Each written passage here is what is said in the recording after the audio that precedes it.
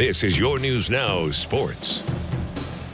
The state track and field meet begins in 8 days back on campus at Ohio State this spring. Local athletes tonight get a chance to punch their tickets to Columbus. Mother Nature gives the folks in Piqua enough time to squeeze in day one of their Division II regional meet. Girls high jump Isabel Henderson of Ben Logan clears 5 feet 1 inch. That propels the sophomore to state with a 4th place finish. Girls shot put Salina's Amelia Lutz wastes no time setting the mark to beat. Her first throw flies 38 feet 8 inches. Lutz is the regional champion. Boys discus Tarantayo earns his 3rd state appearance of the year. Football, wrestling, and now track. The Versailles senior claims gold with a heave of 178 feet 10 inches. He'll be joined at state by a pair from Bath. Here's Xavier Griffiths, who finished 3rd with a top toss of 151.10. Wildcats teammate Lucas Pritchard qualifies in 4th place. Girls 4x800 meter relay. Madeline Hovest anchors Ottawa Glandorf to Jesse Owens, hitting the stripe in 4th place with a time of 9 minutes 33.23 seconds. Then in the boys race, Hunter Shear, who trailed entering the final turn, surges to the front and clinches a regional title for Van Wert in 8:06.28.